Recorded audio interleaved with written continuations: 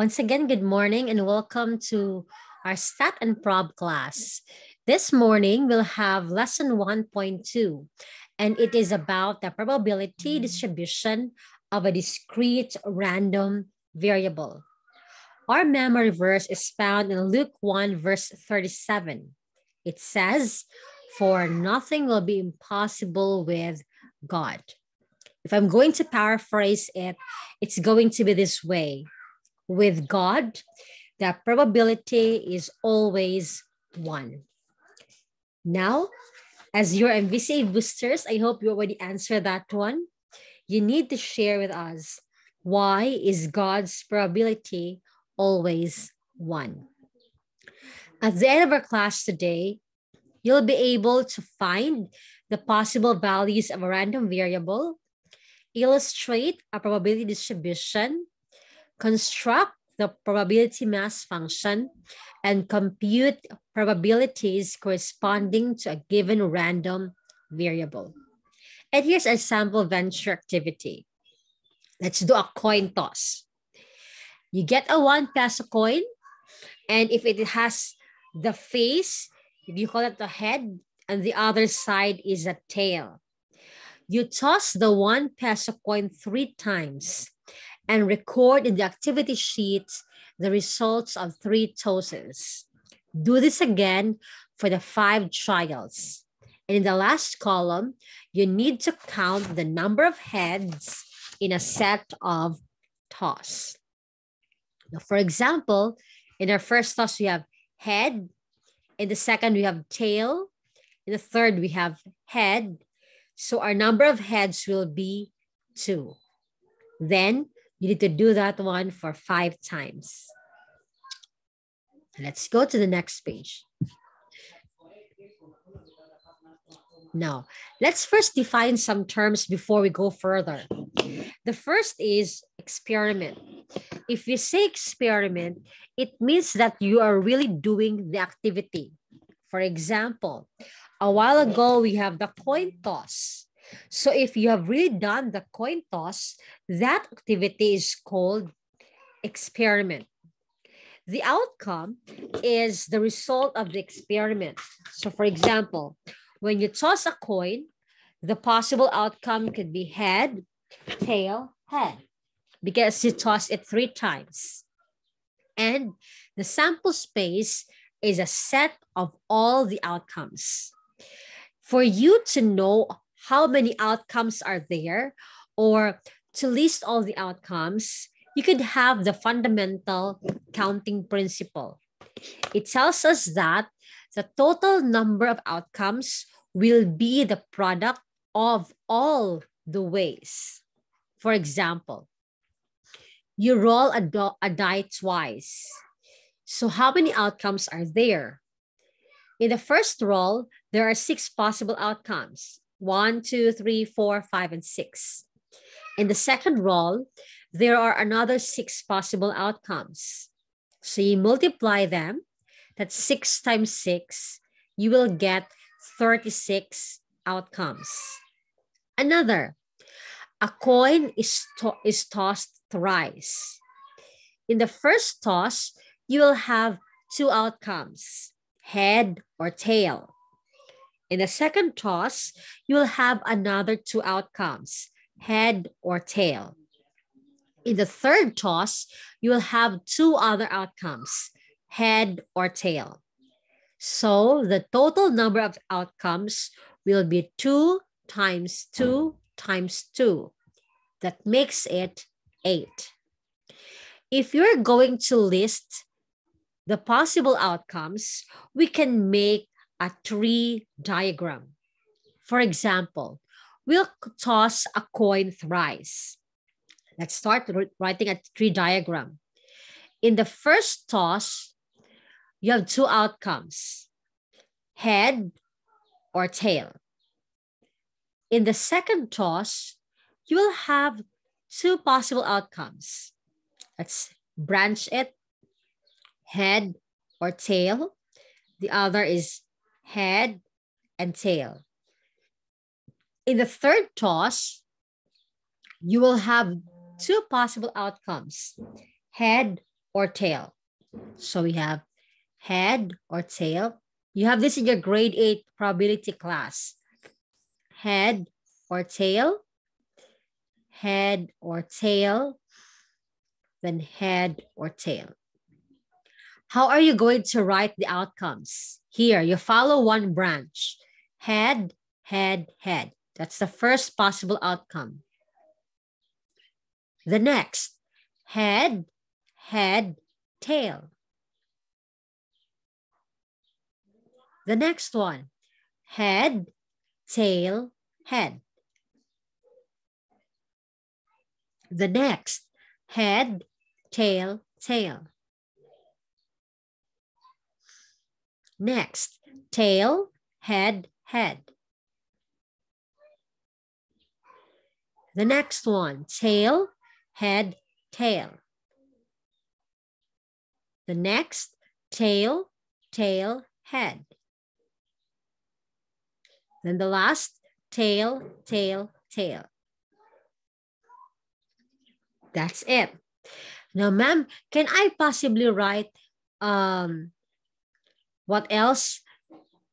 Other branches? It depends on these. If you arrange it this way, then your outcomes will also be in this way. As long as there are 8 possible outcomes. Any questions? No other questions? I can go to the next example.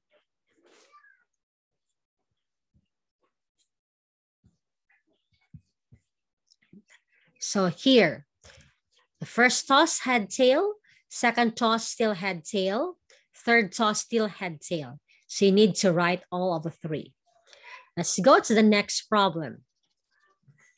You toss a coin and you roll a die. For the tossing of a coin, we have head and tail. For the rolling of a die, the possible outcomes are 1, 2, 3, 4, 5, 6. You also write the same for the tail. So our possible outcomes are head 1, head 2, head 3, head 4, head 5, head 6. Tail 1, tail 2, tail 3, tail 4, tail 5, tail 6. Questions? No questions? Let's go to the next problem. A spinner is labeled with 3 colors, red, green, and blue. Marcus moved the spinner once and tossed a coin once. Construct a 3 diagram. So for the spinner, we have red, green, and blue. And for each of these colors, you need to match it with the possible outcomes of a coin toss. We have head, tail, head, tail, head, tail. So what will be our possible outcomes? Red head, red tail, green head, green tail, blue head, and blue tail. Any questions? Or give me a thumbs up if you've understood how to construct a 3 diagram, because you'll be doing one this time. Okay, I assume that's an okay. Now let's go. Wait first. No. Okay, now we have the possible values of a random variable. If we say possible values of a random variable, these are the possible values obtained from functions that assign a real number to each point in the sample space. Now, the possible values of a random variable will depend on what is being asked. If you're asking for the number of heads, or if you're asking for the number of tails. For example, let's have the first problem. 2 games.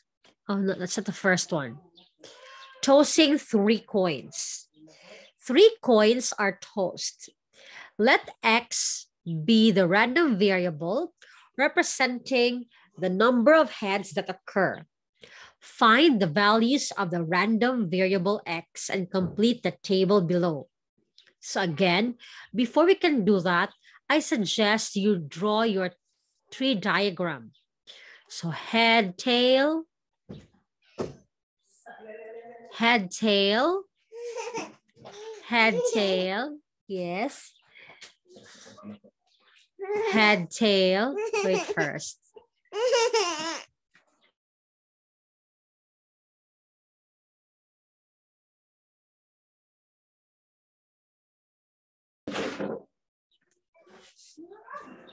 Head, tail, head, tail, head, tail.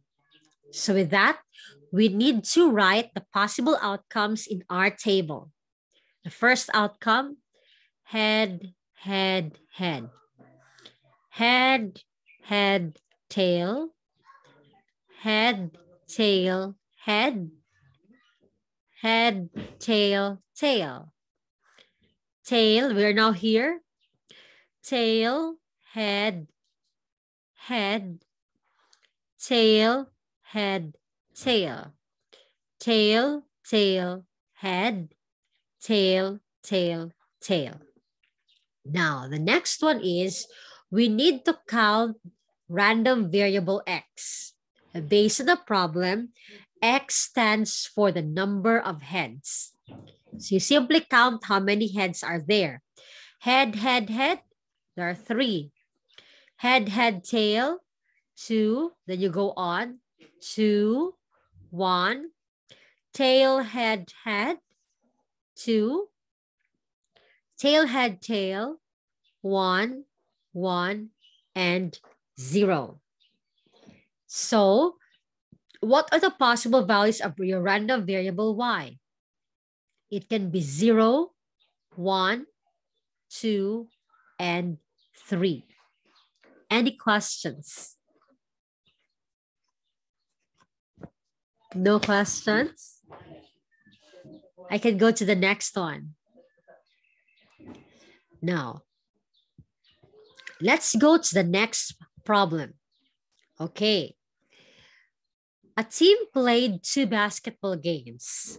Let X be the random variable representing the number of wins that a team had, and find the values of random variable Y. Complete the table below. In the chat box, share with me what are our possible outcomes. Ready? Okay, in the chat box, share with me, or let me first ask, how many possible outcomes are there? How many possible outcomes? There are 2 games.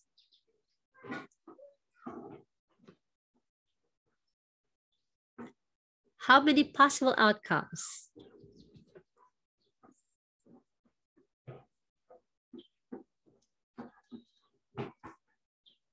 Any answers?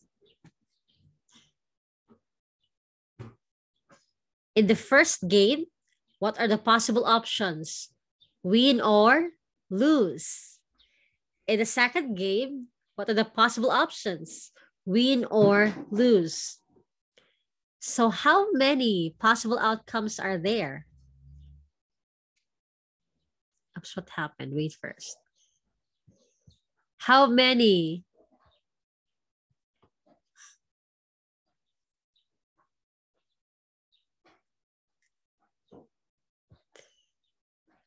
Four, very good. That's 2 times 2. So we have 4. No worries about that. Now, in the chat box, can you share with me what are the possible outcomes? Start typing the 4. What are the 4 possible outcomes?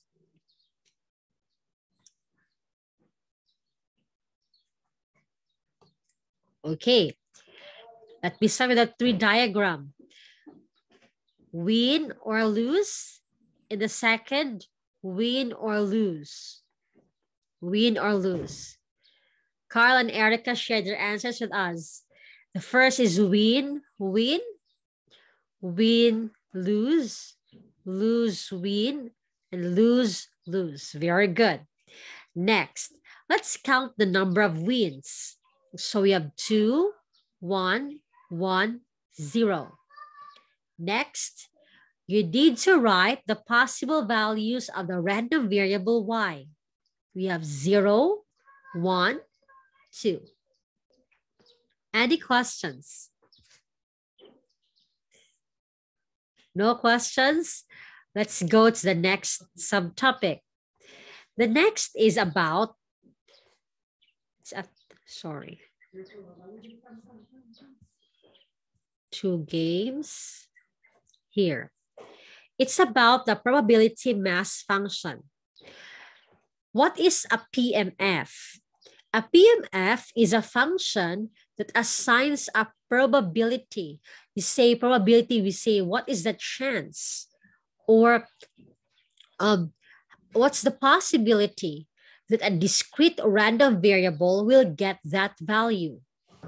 For a discrete random variable x, its probability mass function can be denoted as P of x is equal to x for all x in the range x.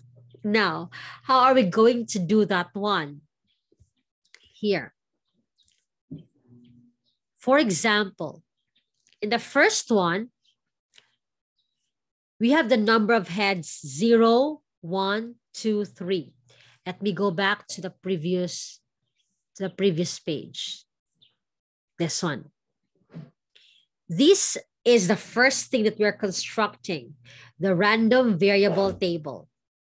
And now we are going to construct our PMF, the probability mass function. There are 2 ways. The first is in table and the other is in piecewise function. So how are you going to do that one? First is, our first column is for x. Here, remember, you have your possible values for x. 0, 1, 2, and 3. Then, we have here the P of x. It means probability of x. Now, there are 8 possible outcomes. So we say over 8.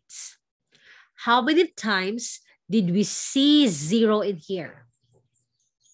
We see it once. Therefore, the probability of getting a 0 is 1 out of 8. Or in fraction, that's 1 over 8. How about for 1? Let's count it. 1, 2, 3.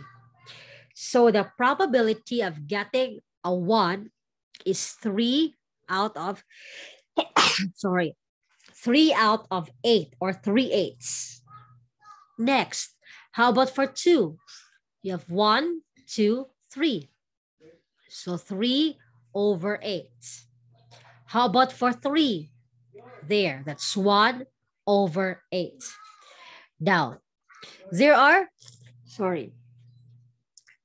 characteristics of a probability. First is the values are just between 0 to 1. And once you will add all of them, 1, 3, 3, 1, the answer is a whole number, which is 1. Now we can also write this in piecewise function. We have P of F in piecewise. How are you going to write that? We have P of X is equal to, okay. You start first with your P of X. We have 1/8 if, when is it 1/8? If X is equal to 0 or 3. What's the other possible value of P of X? We have 3/8. 3/8 if X is equal to 1 or 2. Then the last part is constructing a histogram. Now, how are you going to construct a histogram for a while?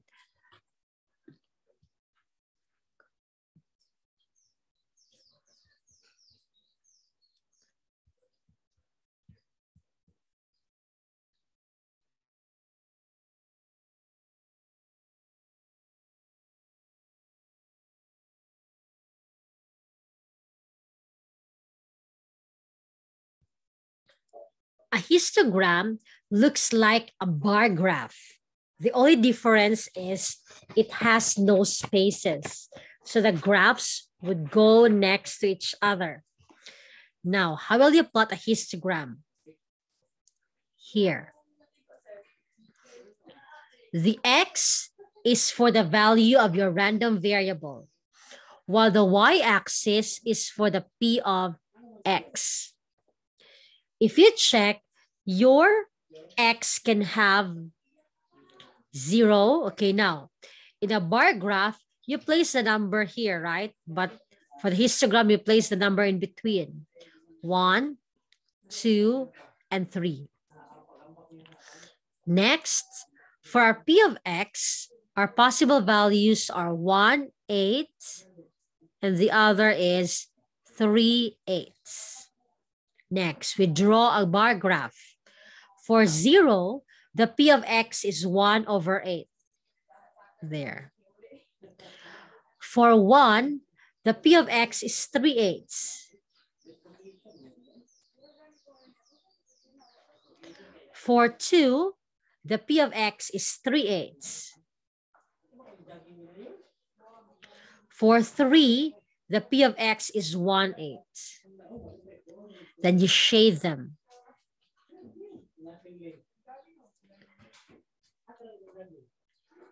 This will be our histogram. Any questions? Ma'am, what are we going to do in the quiz? In the quiz, you need to list the possible outcomes, identify the random variable x, identify the possible values of x, then construct the PMF in table, construct the PMF in piecewise, and construct the histogram. Any questions? There's none. Let's go to the next example, okay? Let's go to the win or lose here. This one. I'll just clear here. Okay, now. Let's have the PMF, okay? First, let's have the PMF in table. So you have your y first. If it's y, then you write it as y. And p of y. Let's have 0, 1, and 2. In the chat box, share with me, what is the probability of 0? What is the probability of 0?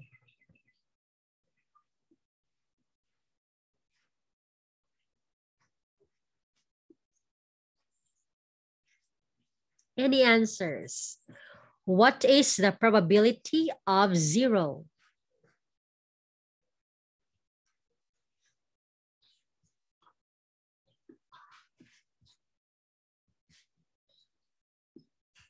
Very good. That is 1/4. There's only one, right? So 1 over 4. How about of 1? What is the probability of 1? Okay, you have 2/4, or that is 1/2. Next, what is the probability of 2? Very good, that's 1/4. So if you add all the numerators, that's 1, 2, 3, 4. That's 4 over 4, or 1. Next, let's have our PMF in piecewise. We say P of y is equal to 1/4 if, what's the value of x? If x is equal to 0 or 2. Very good. Next, P of y is equal to 1/2 or 2/4 if x is equal to 1. Very good. Now let's have our histogram. This is our y. Okay, now this is at the y-axis. We say it's the y random variable, and this is our P of y. So we have 0, 1, 2. Here, we'll have 1/4 and 1/2. So for 0, that's 1/4. For 1, that's 1/2. For 2, that's 1/4. Then shade all of them. Any questions? No questions? Let's go to the last example. Okay. In our last example, here's the medical problem. No. Wait first. Why can't I move it to the last page?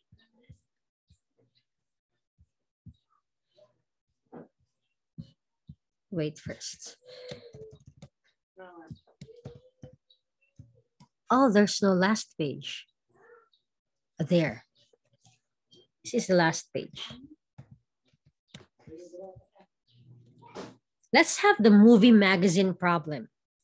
If you'll see in the table, we have the number of copies and the probability that we'll be selling, the store will be selling that number of copies in a day. So for example, if you say they can sell 3 copies, they have a 14% chance or 0.14 probability. Now let's check first. What is the probability that 3 copies will be demanded in a day? How do we write that? That's going to be P of X exactly 3. What's the answer? 0.14. Next question. What is the probability that 3 or more copies? So we say 3 or more copies.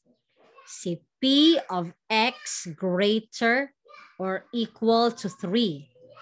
Now, how do we solve for 3 or more? It's simple.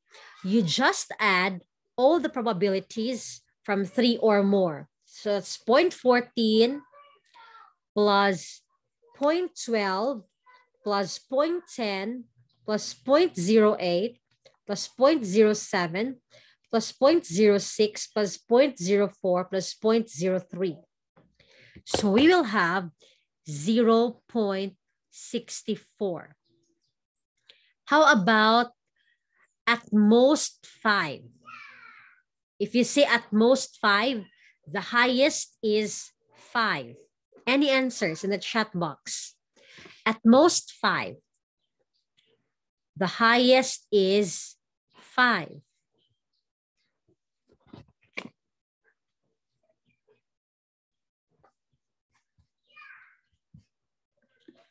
What's the answer for at most 5?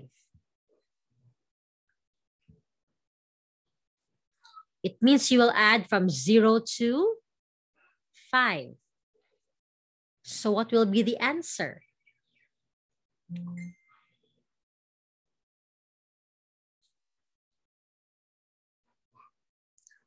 At most 5?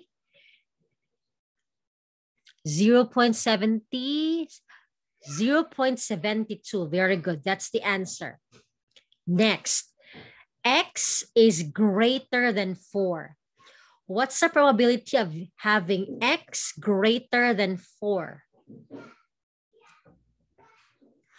So that means from more than 4, right? So from 5 up. X greater than 4.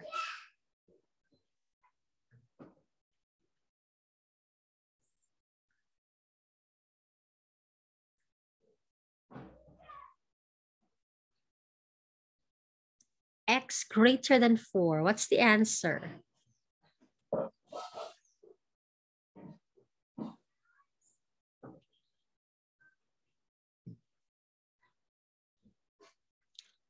That will be very good, 0.38.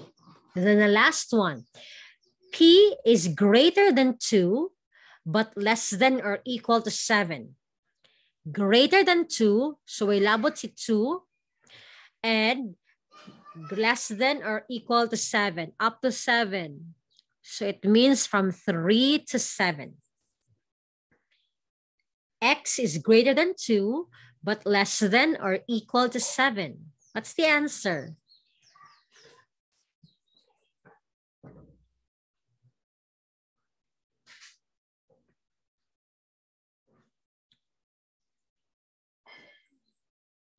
That's 0 point. Let us check. 0.14, 0.26, 0.36, 0.44, 0.51. Please edit my 0.51. In my example, it's only P of 2, this one, less than X, less than 7. If it's less than 7, you don't include this, so we'll only have 0.44. But if it includes 7, that's 0.51. Any questions? No questions? This will be the last part of your quiz for today. You need to take your quiz by 9 to 10. Let's end this with a prayer.